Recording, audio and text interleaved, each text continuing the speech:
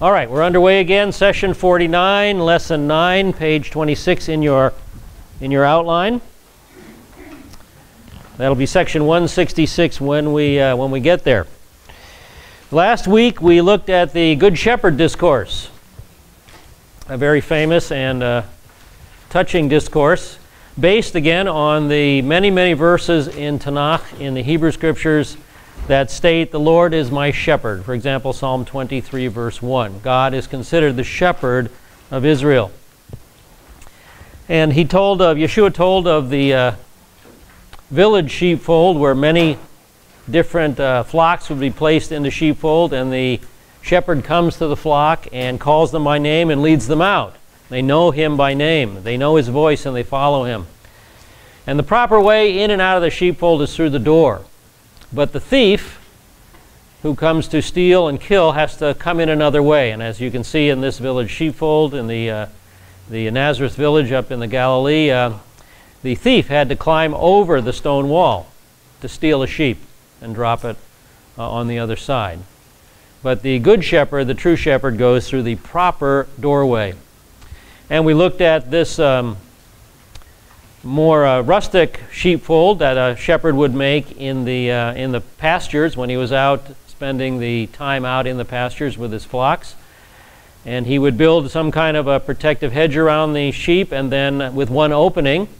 And then at night he would literally lie down in the opening, and he literally would become the door to the sheep, which illustrates Yeshua's statement, I am the door.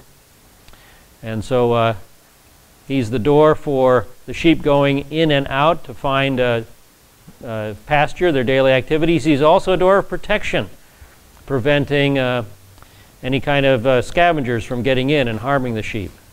And so Yeshua is our door of protection and of empowerment. Then he talked about having another flock that he would gather, and the two flocks would then be one in his hand. And that was a hint of the coming fact that Ephesians 3, 1 through 6 speaks of, that Gentiles are fellow heirs and fellow members of the body and fellow partakers of the promise in Messiah Yeshua, that there would be Gentile sheep that would come into his flock. He would gather them together. There'd be one flock. And that picture was also picked up by Paul in the olive tree picture, where you have the natural branches, the Jewish people, as part of the olive tree, and then the wild branches, the Gentiles, grafted into that place of blessing, into the olive tree. And so you guys know I can't pass this up. So in the olive tree you've got the natural olives, which are the Jewish believers, and you've got the wild olives, which are the Gentile believers. So we have all these kinds of olives in the one tree. And then Yeshua said, nobody takes my life from me, but I give it up for my flock on my own accord. So we talked a little bit about the anti-Semitic slur that is still very much in existence today, that the Jews are Christ killers. They're responsible for the death of Jesus even today. You're a Jewish doctor, you're a Jewish lawyer, you're a Jewish butcher. He's responsible for the death of Yeshua.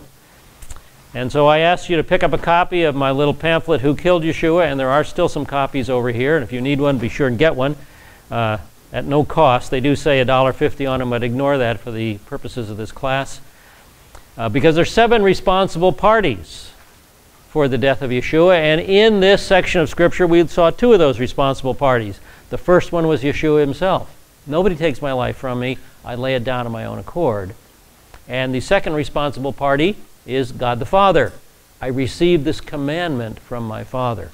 So here 2 of the responsible parties are brought out in this section of Scripture, and there are 5 more. So be sure and pick that up, because this is always an issue between you and your Jewish friend when it comes to sharing the Messiahship of Jesus with them. Then we finished up when we saw Yeshua at the Feast of Dedication in the temple. It's winter, 29 AD, and he was teaching somewhere in Solomon's portico. Solomon's portico being the eastern edge of the Temple Mount there underneath the covering. And we saw that when he claimed to be God very clearly, that the Pharisees were incensed over that claim and took up stones to stone him. And I suggested that the stones may have been found in the chamber of the defiled stones on the Temple Mount there, right beside the precincts of the temple itself. And I also suggested that a logical place to stone him would have been the Golden Gate, the eastern gate. He could have been pushed off that platform just outside the temple precincts and the large stones dropped on him. So that brings us now to section 166. We pick up the story on, let's see, section 166. Am I correct there? No, I'm wrong. Section 161. There we go. Turn back to the correct page there. Section 161, page 26 at the top of the page in your outline, page 151 in your harmony. And part 9 is a new section of the harmony, the ministry of the Messiah in and around Perea. Now, the basic element of the last section that we've looked at was this phrase, there was a division. We saw that there was a tremendous amount of Jewish argumentation going on over Yeshua, you know, with screaming, shouting, and hand-waving. Some saying this guy is demon-possessed and he's insane. Others saying, can an insane man perform the miracles? Can a demon-possessed man perform the miracles that this man is performing? Healing a man born blind, for example. So tremendous division over Yeshua. In contrast, the basic element of this section will be the phrase, the first shall be last and the last shall be first. We'll see that in a number of times. The exalted will be humbled, the humbled will be exalted. Now, in the previous section, the major element was the fact that the masses begin to accept the Pharisaic explanation that Jesus is not the Messiah on the grounds of being demon-possessed. And much of what happens in this segment comes in light of that fact, that the masses are now accepting the Pharisaic explanation that Jesus is demonized. All right, let's pick it up then on section 161, from Jerusalem to Perea. Now, John covers this starting in verse 40. Everybody there at verse 40? And he went away again beyond the Jordan to the place where John was first baptizing, and he was staying there. So now he leaves Judea. He's been on this preaching tour in Judea, correct? And he crosses the Jordan into an area known as Perea. Now here's our map of the area, and Perea is that big yellow splotch there to the east of the Jordan River. It was a Jewish area east of the Jordan River. And the importance of the fact lies in the fact that Perea is outside the legal jurisdiction of the Sanhedrin. See my little arrow pointing to the yellow key there? He's now in the tetrarchy of Herod Antipas. He's now outside the jurisdiction of Jerusalem. He's quite a distance from Jerusalem and from those who would want to take his life, because Jerusalem there is on the west side of the Jordan River. And here's a little close-up of the map. Now, in Perea, John the Baptist had a significant ministry at Bethany beyond the Jordan. Remember that many, many sessions ago? And so Yeshua leaves Jerusalem and he crosses over the Jordan River and he goes into that area where John the Baptist had such an important ministry. And the people John had prepared there to welcome him do welcome him as the Messiah. And let's pick that up on verses 41 and 42. And many came to him and were saying, while John performed no sign, yet everything John said about this man was true. And many believed in him there. So John's ministry 3 years ago was not a failure. He fulfilled his mission, the mission to which he was called. He had prepared a people for the reception of the Messiahship of Jesus, and they accept him here. So in the bottom of page 26, you will have a little article about Perea and a map for you. All right, let's move on to section 162. Section 162 is at the top of page 27 in your outline. And now Luke picks up the story. Luke chapter 13, verse 22 is where we pick up the story. The question about salvation and entering into the kingdom. So again, he has left Judea. He's withdrawn from Judea. So you see his plan there. He taught up in Galilee, spent a lot of time up in Galilee teaching the Jewish people up there, proclaiming his messiahship. Then he moved down to Judea, did a teaching tour down in Judea, again proclaiming his messiahship. This has taken about 3 years. And now at the end of the ministry, he's going over into Perea, and he's going to teach the Jewish people in Perea his doctrine and proclaim that he is the Messiah. So the sections we're looking at now cover the 3 or 4 month period from Hanukkah to Passover. We're going to go from winter in 29 A.D. to the spring of 30 A.D. So we're going to enter into the final year in just a little bit here, from the winter of 29 A.D. to the spring of 30 A.D. Actually, we are in the final year and the final months. Now, during this time that he's in Perea, he will make a journey to the vicinity of Jerusalem, and he'll resurrect Lazarus, but then he'll withdraw to Perea again, and he'll return for his final Passover.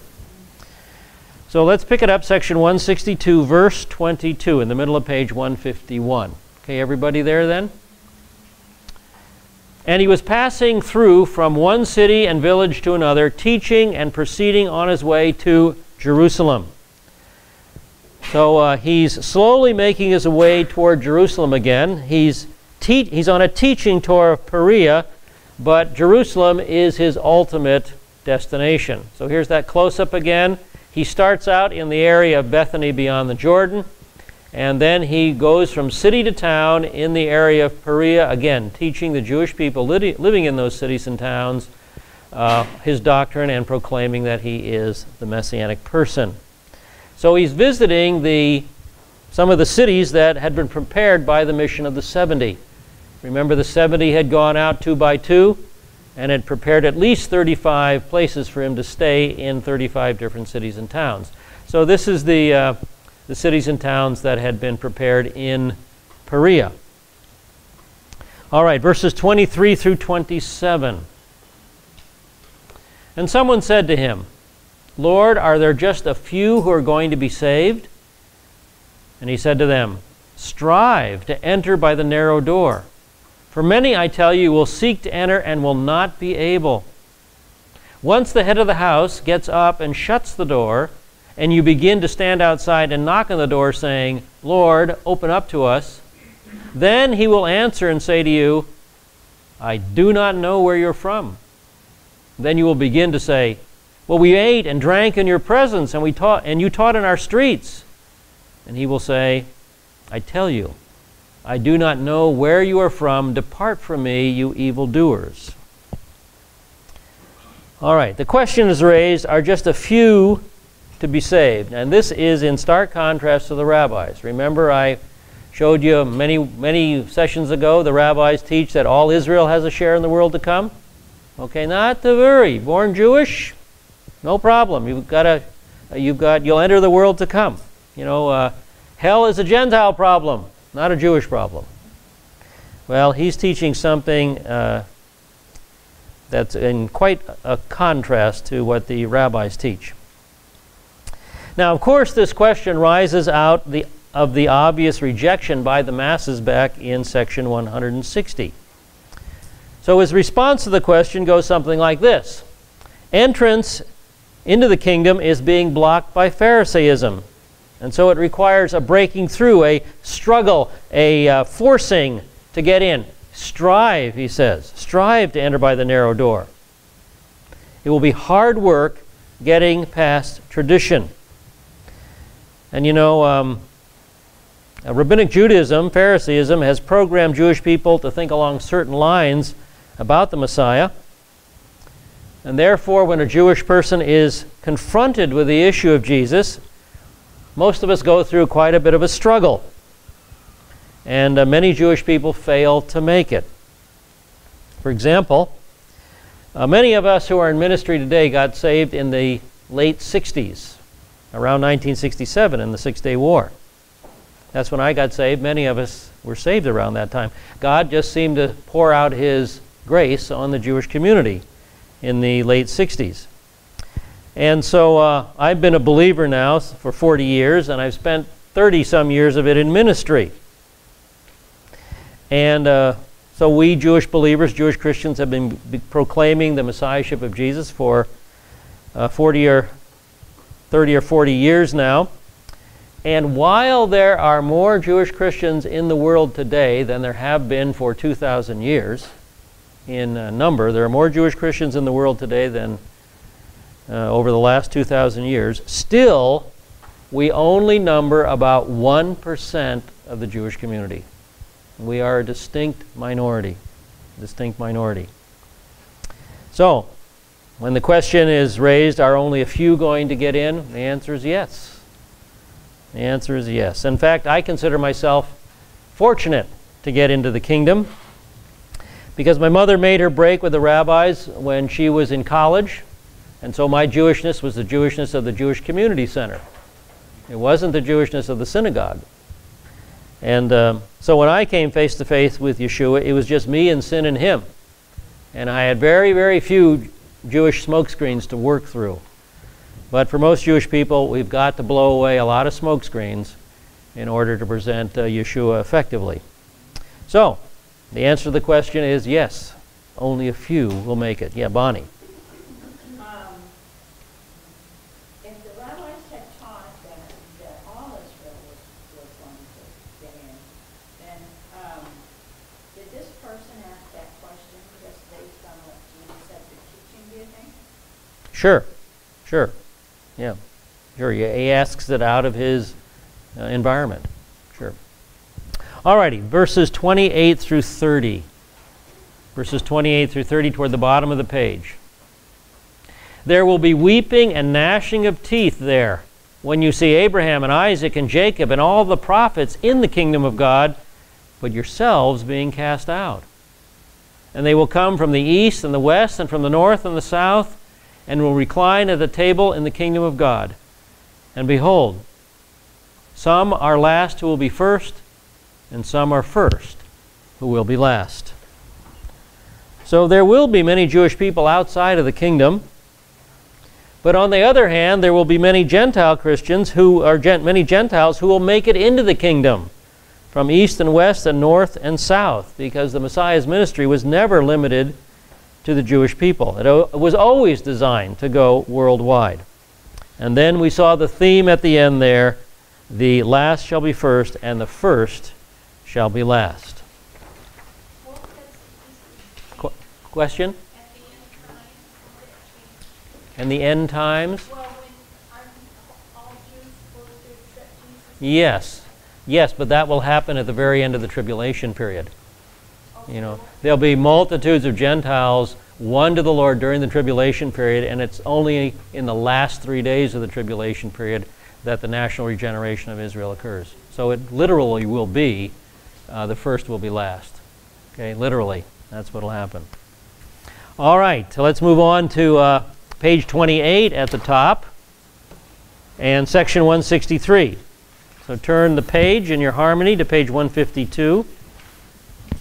And section 163 anticipates his coming death with a lament over Jerusalem. So Luke continues the story in verse 31. Just at that time, some Pharisees came up saying to him, "Go away and depart from here, for Herod wants to kill you." So right at the end of a class, some Pharisees come warning Jesus about Herod's plan to have him killed. Of course, he's in the tetrarchy of Herod Antipas now. So isn't it nice for Pharisees to be concerned about his welfare? Well, not really. There's strategy behind the warning. They really want to get him out of Perea and back into Judea, where again he's under the jurisdiction of the Sanhedrin. But Messiah gives a cryptic answer, and he gives it in terms they can't understand. Verses 32 and 33. And he said to them, "Go tell that fox, Behold, I cast out demons and perform cures today and tomorrow, and on the third day I reach my goal. Nevertheless, I must journey on today and tomorrow and the next day, for it cannot be that a prophet should perish outside of Jerusalem. Now, in rabbinic thinking, the fox has a number of associations. There's a foxy picture, huh? I think that's a good portrayal of Herod Antipas. Well, what did this idea of a fox have in rabbinic thinking? From the rabbinic commentary in the New Testament, Rabbi Locks, in rabbinic sources, the epithet fox, or the figure of the fox in parables, connotes one who is inferior, as when comparing a fox to a lion. You know, the fox being quite a bit smaller and less powerful than a lion. Or it describes one who is sly and double-dealing. You don't want Jesus calling you a fox, okay? So that's his estimate of Herod Antipas. He is sly and double-dealing. Very accurate picture of him. But he goes on to say it's not Herod Antipas who's going to kill him. Jerusalem will. And there's a hint of his coming resurrection in the statement about reaching his goal on the third day. He's not talking about just walking to another city 3 days. He's talking about the finishing of his ministry at the resurrection when he rises from the dead on the third day. So a little bit of a cryptic hint there. Let's move on to verses 34 and 35.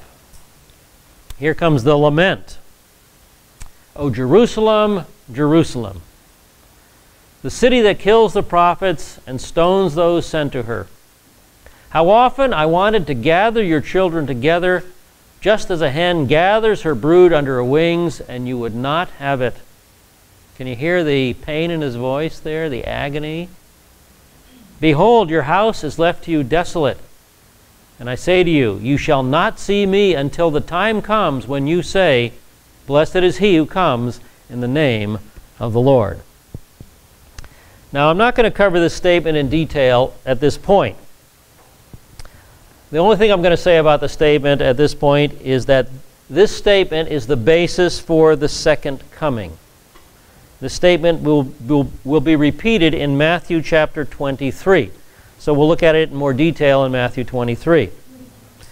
But the point is that the key to the second coming lies in Jewish hands. He will not return until Israel asks him back. And we know from eschatology that Israel's plea for his return will occur at the end of the tribulation period.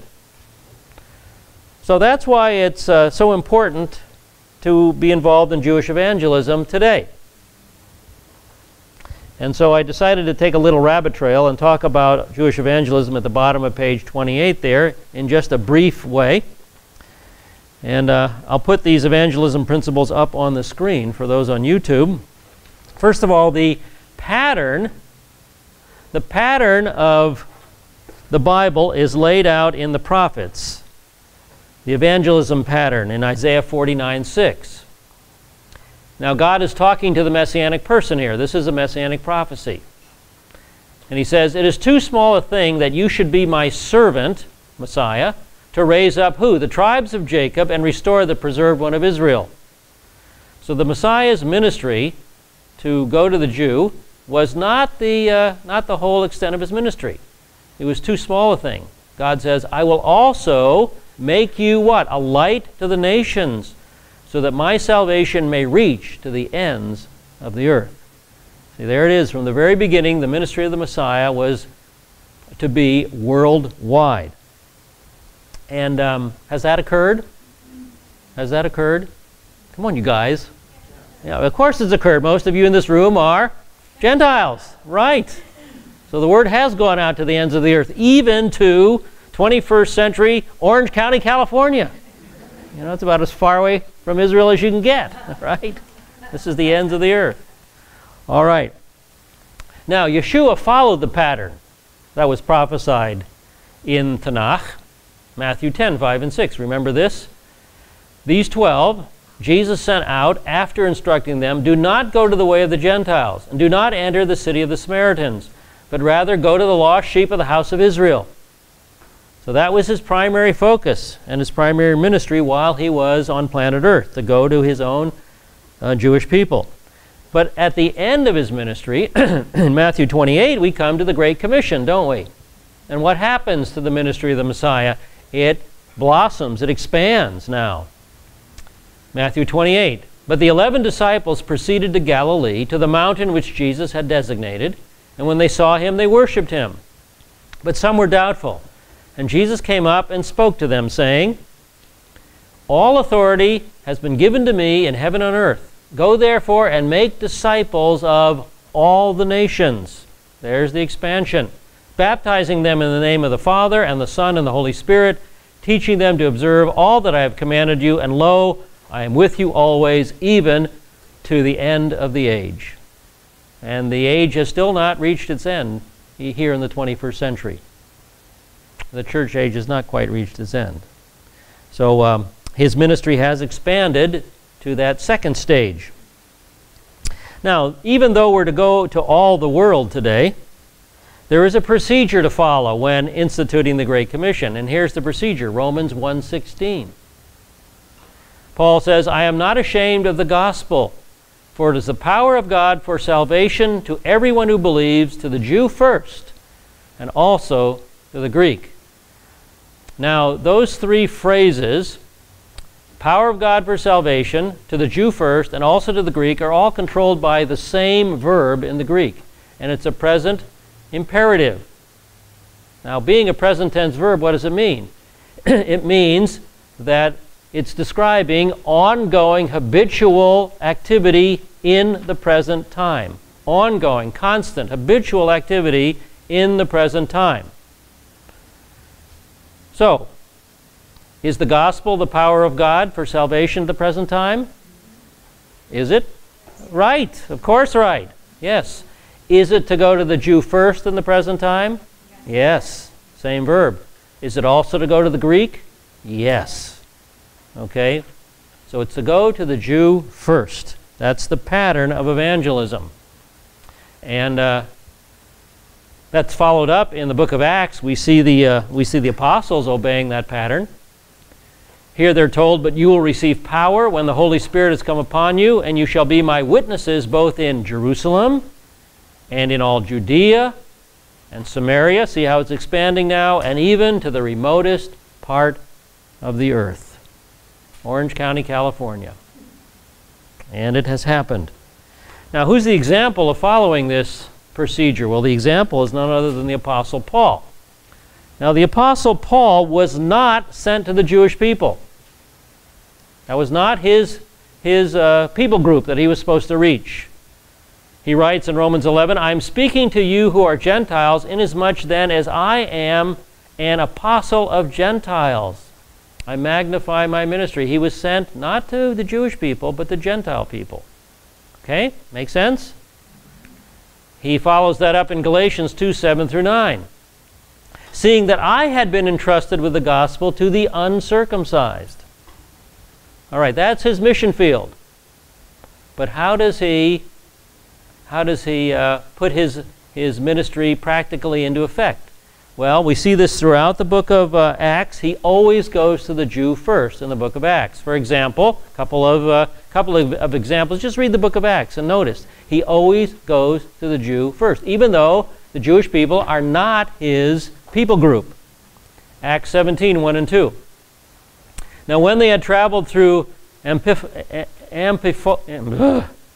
Amphipolis and Apollonia, they came to Thessalonica, where what? Where there was a synagogue of the Jews. And according to Paul's custom, he went to them and for 3 Shabbats reasoned with them from the Scriptures." So going to the synagogue and going to the Jewish community was Paul's standard operating procedure. What is he doing? He's obeying Romans 1:16. Okay?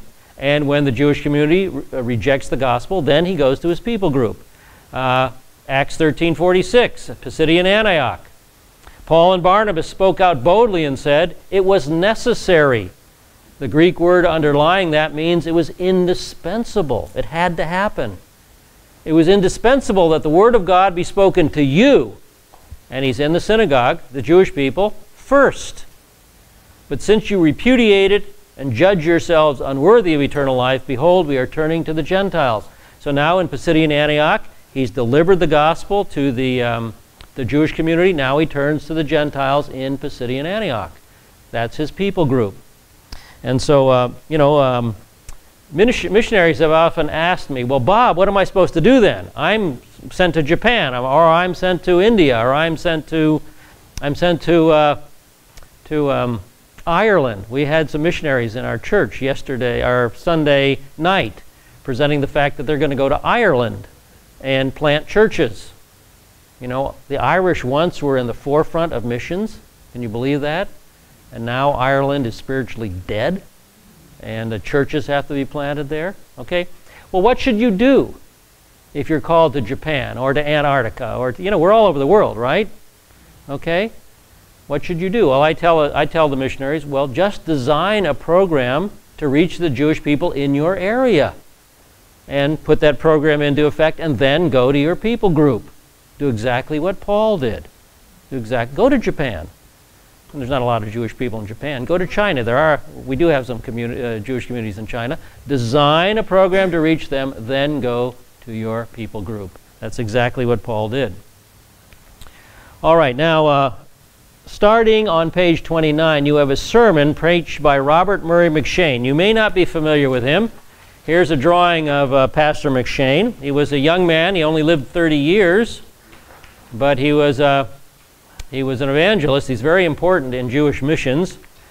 In 1839, McCheyne and a number of other pastors were sent to Palestine on a mission of inquiry to the condition of the Jews. This led subsequently to the establishment of the missions to the Jews by the Church of Scotland and by the Free Church of Scotland. So he's a very important guy when it comes to Jewish outreach. You can read his famous sermon. You may not have heard of him or his sermon till tonight, but it's now famous to you. So that's on page 29, 30, 31, 32, and 33.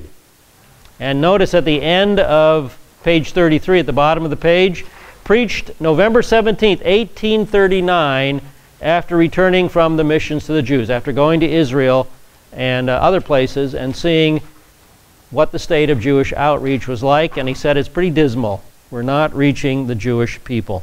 So you can read that. You can read about the importance of Jewish outreach there tonight when you go home. Question? If I looked up too late, the death date was 1865? No, 1839, I believe it was. Just a short time. Whoops, I'm going the wrong way. You'll see these in just a second. Let's see. He died in, 1843. 1843. Just a few years after he delivered this sermon in 1843. All righty. Okay, well, let's take our break.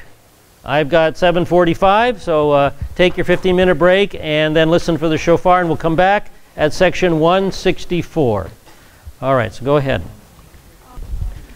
All right, let's pick it up on section 164. This is lesson 9, page 34 at the top. The healing of a man with dropsy while eating with a Pharisaic leader on Shabbat. So we start with Luke 14. Luke is continuing the story in chapter 14, and we'll pick it up in verse 1. And it came about when he went into the house of one of the leaders of the Pharisees on the Sabbath to eat bread, that they were watching him closely. So here a Pharisee invites him to dinner, but again it's with ulterior motives. They are watching him closely, seeing if they can trip him up, seeing if they can find a fault in Yeshua. This has been going on for about a year and a half now. And he's invited by a Pharisee with some status. He's a ruling Pharisee. He could very well be a member of the Sanhedrin, just like Nicodemus was. And even though this guy is a high ruling Pharisee, there are 4 lessons that he needs to learn. And so we begin with the first lesson on true Sabbath rest in verses 2 through 6. And there in front of him was a certain man suffering from dropsy. And Jesus answered and spoke to the lawyers and Pharisees, saying, is it lawful to heal on the Sabbath or not? There's a loaded question, right? But they kept silent. And he took hold of him and healed him and sent him away. And he said to them, which one of you shall have a son or an ox fall into a well and will not immediately pull him out on the Sabbath day? Now, dropsy is called edema today. It means excess fluid retention in the body. Dropsy or edema is not a life-threatening situation. Remember the Pharisaic position on healing on the Sabbath? The only healing you could do on the Sabbath is if the person is in danger of losing his life, right? Otherwise, you just leave it alone. You can maintain their health if it's not a life-threatening situation, but if they were dying, then you could heal them. So this is not a life-threatening situation. So Yeshua goes ahead and heals the man on the Sabbath, which is a direct challenge to the Pharisaic tradition. And the lesson that he's trying to drive home is that doing good works, such as healing men or rescuing animals, does not violate Sabbath rest. I mean, come on, you guys. Your son falls into a ditch on Shabbat. Are you going to say to your son, well, I'm sorry, son, you'll just have to remain down there. I'll throw you a peanut butter sandwich. You know, is that what you're going to say? Of course not. You're going to go rescue him. It's, it's very obvious. So the differentiate between an affliction and an accident? It doesn't matter whether it's an affliction or an accident. If it's not life-threatening, you can't heal it.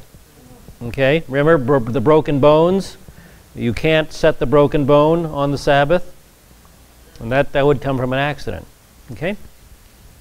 All right, so that's the first lesson for this ruling Pharisee. True Sabbath rest includes healing and good works. All right, the second lesson this man has to learn is in the area of humility. And we look at verses 7 through 10 for that.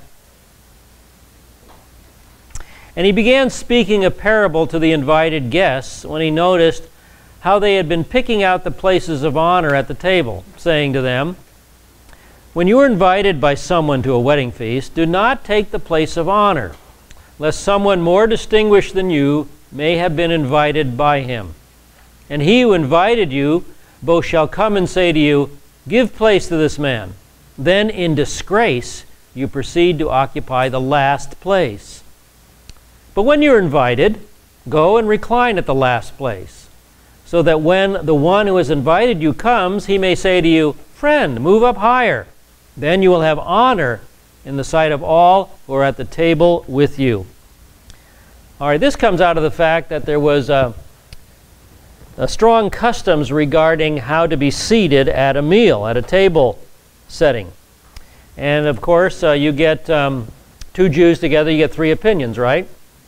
So there's a couple of opinions on this, and I just want you to be aware of them.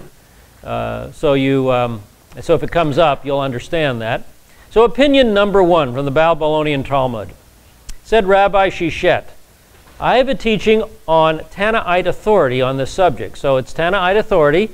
It's during the time of the Tanaim. This makes it first century, right? This is in place during the first century, during Jesus' time. What is the order for reclining when several eat together? There's the question. When there are three couches, and I edited this down, you guys, just for clarity. When there are three couches or more, the greatest in importance reclines at the head of the middle couch. The second in importance to him reclines above him on the left side, is what he's talking about. The third in importance below him. That would be on the right side. In this manner, they would go on and arrange the rest of the guests in order. That's Berachot 46b. So that's opinion number one. Two Jews, three opinions. Here's opinion number two. Just the variance. The most important person is always in the middle, says Rabbi Locks. He brings out the second opinion. So we have agreement on that. Well, that's pretty good. The next most important was to his right. So now it's on the other side. And the third most important to his left. This was both true at table as well as in walking and standing. Now, the data seems to favor opinion number 1. So I'm going to follow opinion number 1 because this will become very important when we get to the Passover. So there is a dinner table. Now, it's not a high table like you and I have here, 3 feet off the ground. It's only a small Eastern table about a foot off the ground, right down right on the ground. And around the table on 3 sides in the shape of a U, cushions are placed. And the guests at the table recline with their left hand cupping the head, the right hand free to partake of the meal, and their feet extending away from the table. Does that make sense now? Okay, so they're lying on these cushions down close to the floor. Now, the most important person sits at the head of the table, reclines at the head of the table. That's the master, that's the rabbi, that's the papa, whoever it is. And notice that the head of the table is at the side of the table. It's not like our 21st century American thinking where the narrow end of the table becomes the head and so the other narrow end becomes the foot of the table, right? The head of the table is at the side in first century Jewish thinking. Now, following what appears to be the majority opinion, the most honored guest would be above the master at his left. The second most honored guest below him at his right. Okay, does that make sense? All right, then in a descending order of importance and honor, the rest of the guests are seated around the table, one by one. Here I've got 1, 2, 3, 4, 5, 6, 7, 8, 9 cushions. So 9, 8, 7. So we've got 6, 5, 4, 3, 2, and 1. So we go in descending order of importance around the table until we come down here to the least important seat at the foot of the table. So the master is at the head of the table on one side, and the least important seat is on the other side, the foot of the table. Okay, does that make sense? Okay. Now we see in rabbinic writings and in the Bible parallels to what Jesus said. In Leviticus Rabbah 1:5, Rabbi Simon ben Azzi said, "Stay 2 or 3 seats below your place," that is, below where you feel you should sit, "and sit there until they say to you, 'Come up.'" That makes sense now? Okay. "Do not begin by going up, because they may say to you, 'Go down,' and then you're disgraced. Okay, I've got to go down the last seat. It's better that they say to you, 'Go up.' Then you go up with honor. Well, I get a better seat, Then they say to you, 'Go down.'" So what's he talking about? Here's that proud guest. He figures he needs to be this end of the table. So he plops himself down there. And the master says, "My friend, you need to go down." So he's humiliated. He has to go down to the foot of the table. Okay? With his head held down between his knees, he goes down to the foot of the table. So he's humiliated. So what Jesus is saying and what the rabbis are saying, it's much better to start down here. Start down low, below where you think you ought to be seated, and then the head may say, "My friend, come on up." And now with your head held high, you go up to a more important seat. Okay? See that? All that? Say again, let me back up here. What? That's just the next most important seat. It's just remember the order of importance is clockwise around the table. Yeah, that's not the most important seat. No, this seat here is just the next important one above this one, and then this one is the next important one above that one. Okay, you're thinking 21st century America here. Okay, you got to take that and toss that kind of thinking out the window. Okay. Question, Carolyn. Yeah, this is for the miscellaneous items of the meal. This is where the servants might serve the guests from. So there's never a cushion down there. No, so that's you can't get mixed up with above and below. No. It's not a circle. It's a U shape. It's always a U shape. And this is for the miscellaneous items of the meal. Okay, question? In that setting, the least gets more access to the master's table. Well, that's interesting, yes. The least is opposite the master in this kind of a setting, yeah. It's still the least important table, but he might even be closer to the master, yeah. No, the table's only this high off the ground. They're extending away. They might get sore hips. Bonnie? It just seems like the most honored guest should be at the right, because that's where Jesus went to the right hand of the Father. Well, in regard to politics and kingship, yes, that's very clear. But in regard to table settings, this is the way it is. Okay? And this will become very important when we get to the Passover. Okay, you'll see exactly how it fits in the Passover. Yes? Then Peter, who always considered himself lesser than everybody, was at the foot of the table. Oh yeah, you're anticipating me a bit. Yes. Yes. Yes, Peter was at the foot of the table.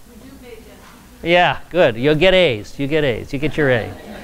All right, one more question. Jan.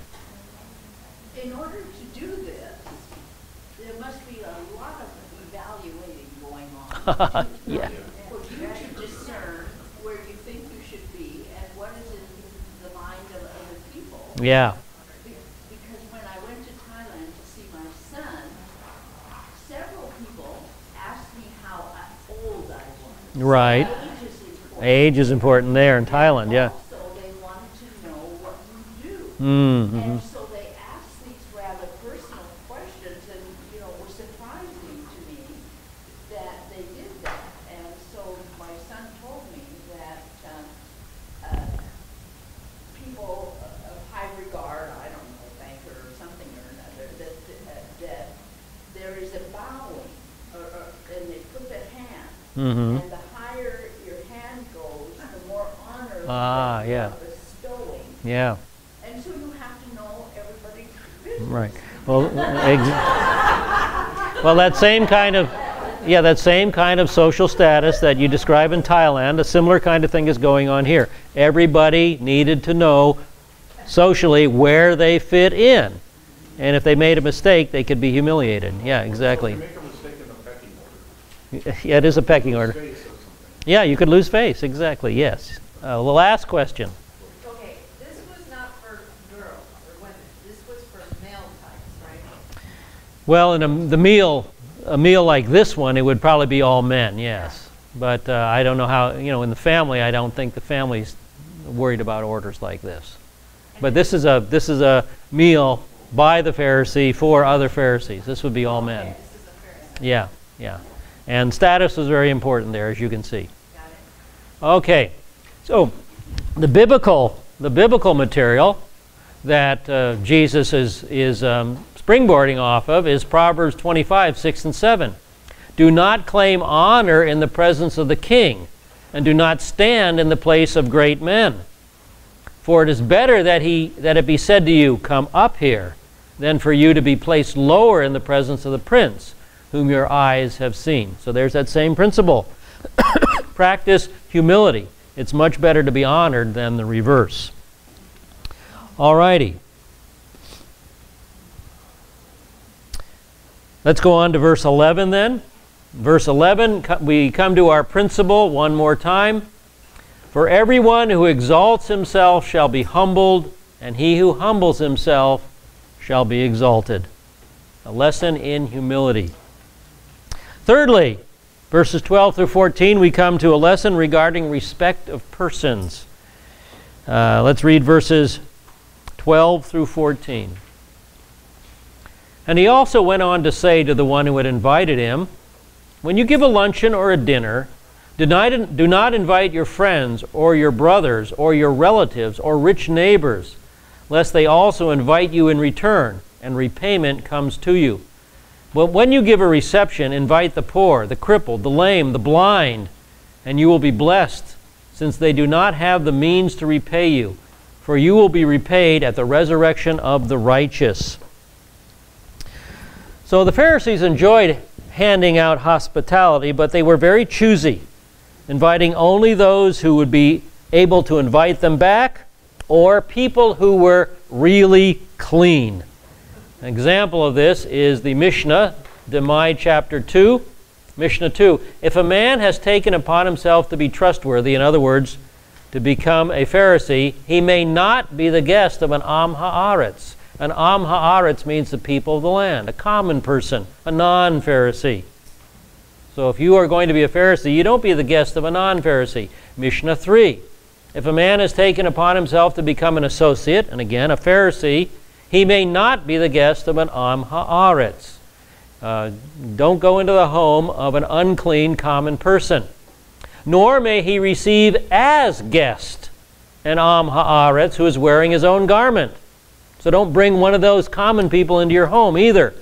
Notice footnote 15 in my copy of the Mishnah. Footnote 15 says, the garment of an Am Haaretz is considered a principal cause of defilement. So he may bring his unclean clothes into your home and mess your whole home up. Okay, so you don't invite him in. So that's the whole point. If you invite a poor person in, you're probably going to bring in an unclean garment. Who knows what that garment has touched? And now it's in your home, touching all these other things, making it unclean as well. That's the perspective. Yes? In this particular case, that didn't apply to Jesus. In this case, Jesus was considered worthwhile to invite, probably because he was a controversial figure and an important figure, a Messianic claimant. But notice, he's been invited in order to be evaluated.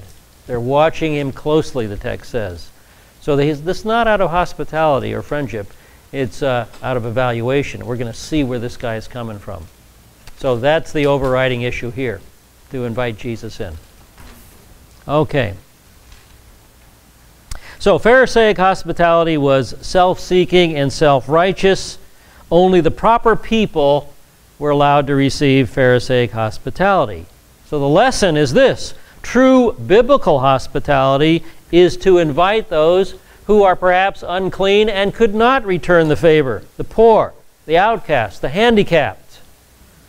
Don't put all these social stigmas upon them. Do good to them, and your reward will be in heaven. Your reward will be in heaven. All right, that brings us to the fourth segment of section 164, and the parable of the Great Supper in verses 15 through 23. We're now at page 35 at the top of your outline, page 35. So, verse 15.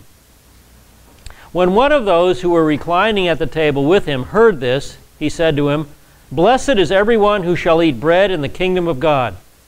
But he said to him, "A certain man was giving a big dinner, and he invited many. And at the dinner hour he sent his slave to say to those who he had invited, 'Come, for everything is ready now.' But they all alike began to make excuses. The first one said to him, 'I have bought a piece of land, and I need to go out and look at it. Please consider me excused.' And another one said, 'I have bought 5 yoke of oxen, and I'm going to try them out. Please consider me excused.' And another said, 'I've married a wife, and for that reason I cannot come.' And the slave came back and reported this to his master. And the head of the household became angry." He knows what these guys are doing. They're just trying to get out of the invitation, right? These are just manipulative comments. "Leave me alone, I don't want to come." He became angry, and he said to his slave, "Go out at once into the streets and the lanes of the city, and bring in here the poor and the crippled and the blind and the lame." And the slave said, "Master, what you have commanded has been done, and there still is room." The master said to the slave, "Go out into the highways and along the hedges and compel them to come in, that my house may be filled." All right, so he closes with this parable in response to the Pharisees' comment in verse 15. So there's a preparation of supper, and certain people are invited. And when it's all ready, they offer these lame excuses as to why they can't come. And the master gets extremely angry. He realizes their hypocrisy. So he sends out servants to bring others in, and they do it in 2 stages. One stage for one group, and a second stage for the second group, and the supper is filled. So what's the point of the parable? The meaning of the parable is in the middle of page 35 in 5 points. First of all, the preparer of the supper is God. He's the master here. And the means of preparing the supper was the prophets. They prepared everybody with their prophetic message about the Messiah and the kingdom. Thirdly, the declaration that the supper was now ready came by means of John the Baptist and Yeshua. Repent, for the kingdom of God is at hand. The kingdom of God is at hand. It's been prepared, it's ready. Come and partake of the kingdom. Those who were invited were the Jewish leaders of that generation. They reject the invitation when the supper is ready. They reject coming into the kingdom. Finally, now the feast, the kingdom, will be for those who have need of it. So the ones sent out into the streets and lanes of the city would refer to Jewish Christians who were brought in. And that's the first stage of the Messianic ministry, right? To Israel. Then when they're in, there's still room. And so the servants are sent out again, but this time beyond the borders of the city. They go to the highways, they go to the hedges of the country. And these are the Gentile believers that are brought in, following the same pattern of evangelism that we looked at earlier. First to the Jew and also to the Gentile. And then we close in verse 24. For I tell you, none of those men who were invited shall taste of my dinner. So the lesson, the first shall be last, because they rejected the invitation. And the last will be first. And so yes, those who eat in the kingdom will be blessed. But no one is guaranteed entrance into the kingdom. Only those who accept the invitation and choose to enter in. And guess what? The kingdom may even include those who are not expected. It may even include those who you wouldn't allow in. And it may exclude many who expected to go in. See, the point is, you have to accept the invitation. You're not saved automatically just because you're Jewish. John 1:12.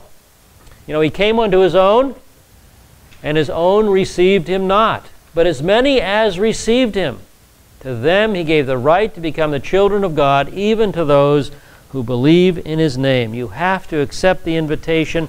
That is the manward side of salvation. We have to make a deliberate decision of faith. All right, let's move on to section 165, the cost of discipleship. We're at the bottom of page 153. Section 165 is on page 36, the cost of discipleship. Now, the emphasis here is on discipleship. He's going to concentrate on those things which prevent a man from becoming a disciple. And remember, salvation is by simple faith. By grace through faith plus nothing. Faith in Yeshua, in his person and his work. But discipleship includes much more. And so 3 lessons follow.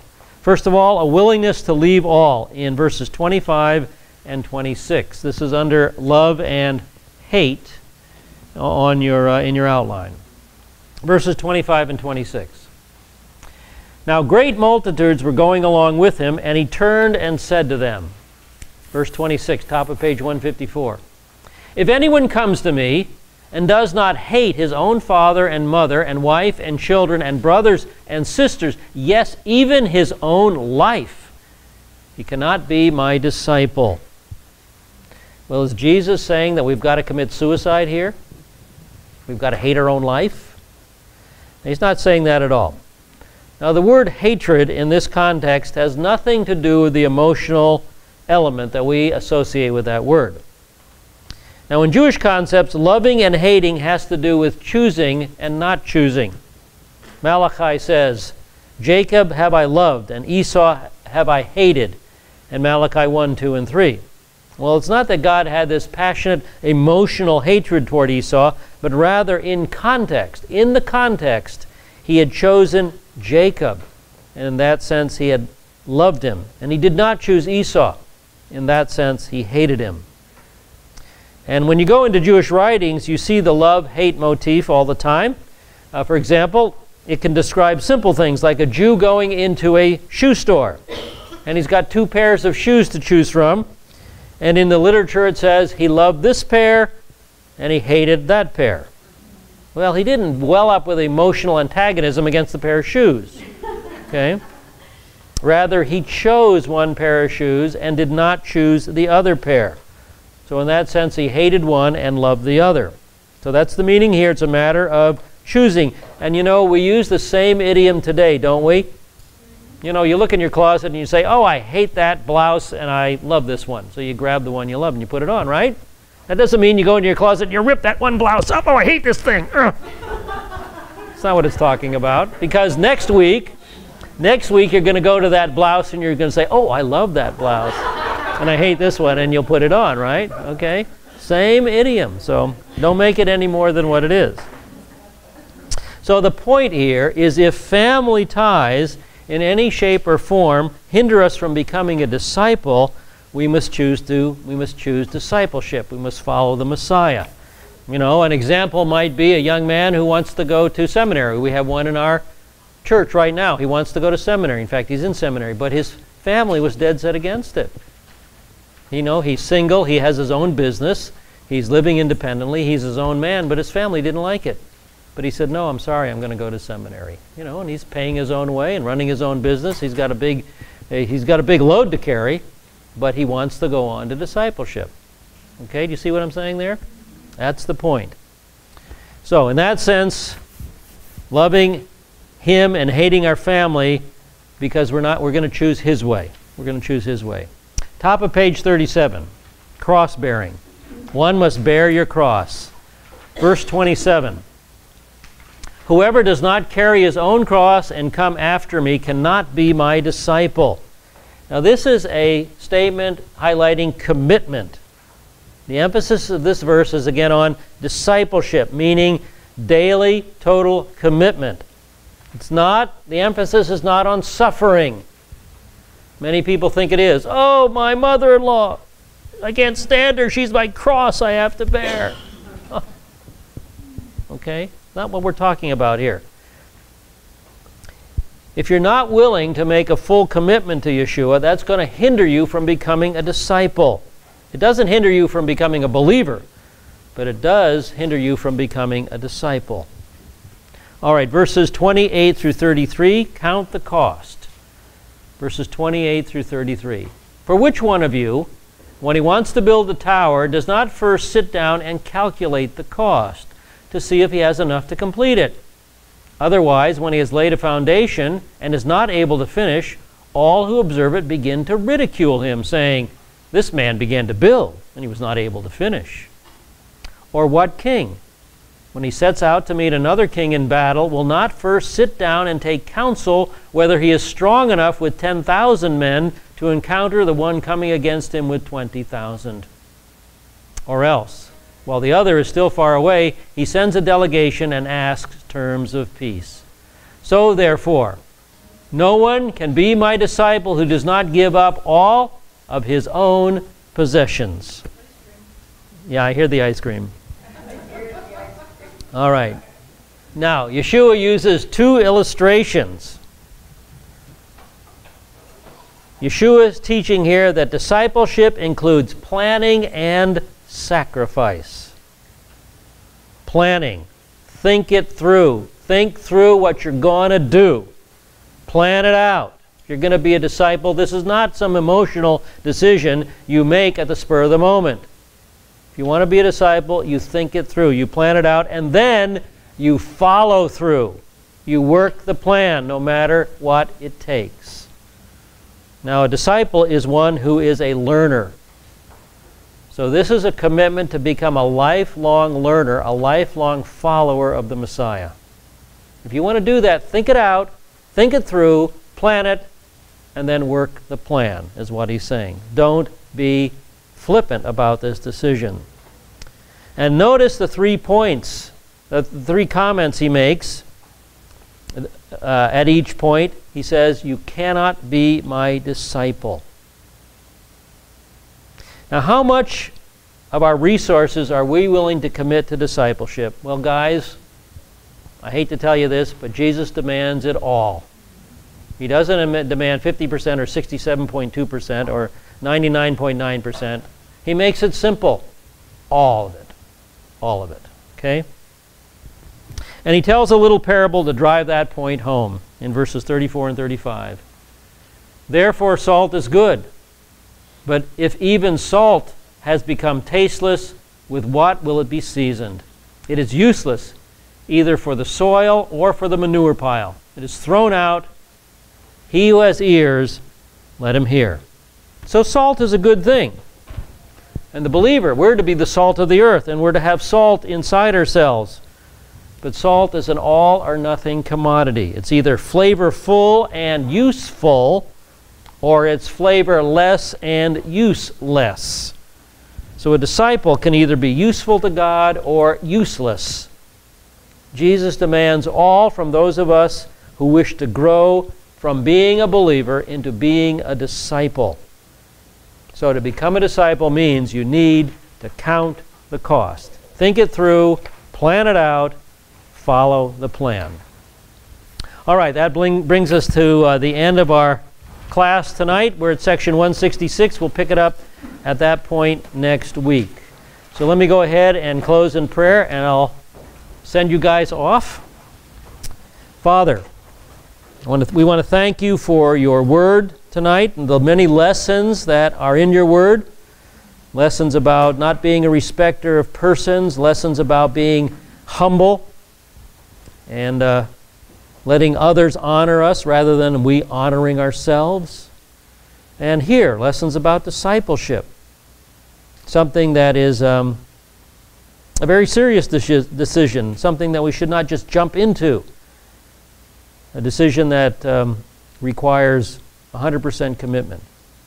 And so, Lord, help us day by day to move toward that willingness to be a disciple, to follow you, and to be your learner, to learn from you throughout our lives, and to take those lessons and make them real in our lives every day so that we can be bright and shining lights to those around us, to the Jew first, and also to the Greek.